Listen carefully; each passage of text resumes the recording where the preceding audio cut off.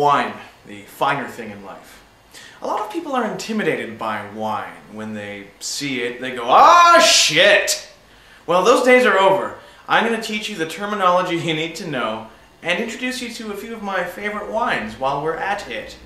This is a lovely Chardonnay with hints of tropical fruit flavors, and it goes very well with light exercise. And 1 and 2 and 3 and 4 and 1. This is a nice meaty red. See those little things floating around inside there?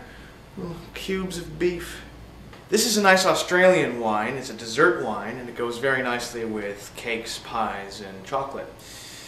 I saw a fat baby today, and it made me super depressed. I think that we should be allowed to drink on the streets. People always ask me the same question: what should I drink, red wine or white wine? And I always say the same thing. What am I, your mommy now? You need a new mommy? Okay, get out of mommy's vineyard. Can you smell what the Rock is cooking? This is a weird wine, and I'll have to be quiet as I open it because the police are in the next room. Of course, they say 1 glass of wine a day is good for the heart. What they don't know, of course, is that I have a giant wine glass at home that can hold a full bottle of wine. So, this wine is popular with morons and idiots. Here's a tip on how to keep your wine fresh after it's been uncorked. Basically, you take the bottle, you pour the remains into a paper bag, and you jiggle it around. I used to have a friend who hated wine. He was a beer drinker, you see. And then one day, I sat him down and said, drink this bottle of red wine. It's a gift. And he just looked up at me and said, "Do you even like me? This is a bottle of some butter I melted. And this is an orange." This fruity wine is popular with Catholic priests, like my mother wanted me to be. This one doesn't have any wine in it, just lint. Uh-oh, TMW, too much wine.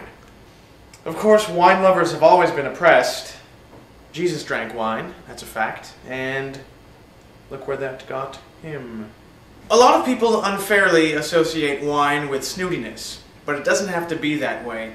In fact, sometimes I combine wine with vulgarity. See, I just shit my pants, so